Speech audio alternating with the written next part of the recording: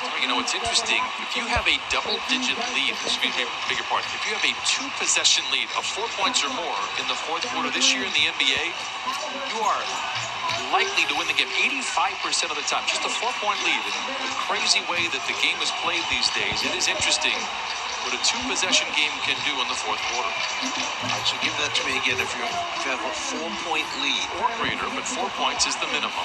And if you have that in the fourth quarter, you are likely to win 85% of the time. You have an 85% winning record.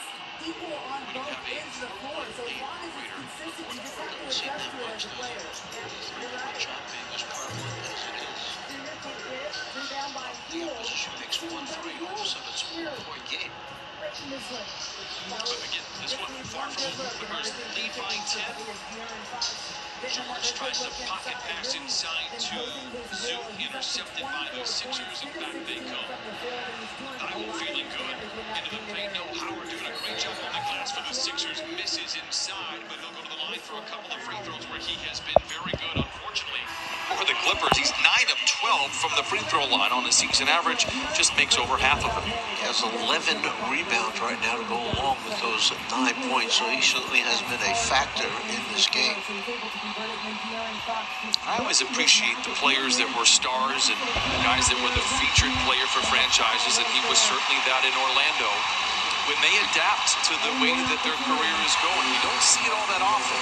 He has taken it from an all-star and an MVP-type seasons that he had in Orlando, and now coming off the bench and being a very good role player in Philadelphia as he was last year for the Lakers. What I'm watching is to see if Zoo can get back involved in the game again. He sat an awful long time when he picked up personal foul number 4. So can he get his motor going once again to get a couple second shot opportunities for either himself or his teammates? The good news is the Clippers were able to overcome those Zoo-less minutes. Here is Zoo down the lane, loses the handle in mid-flight. 10-point game for the Clippers.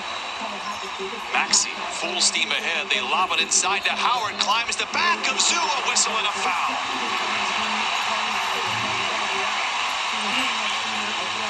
Fourth foul on Howard. Clippers trying to catch the Sixers napping. Man hangs inside. He has hit all 8 of his shots here tonight. Technical foul. So like I said, there's only 2 guys playing there. Took it out for the Clippers. And man fits it ahead, Tony, with 1-on-1. Man hangs a little bit, pulls it down, puts it back up. What an effort by Terrence Mann here tonight off the bench, 18 points. And Dwight Howard has just been ejected from the game.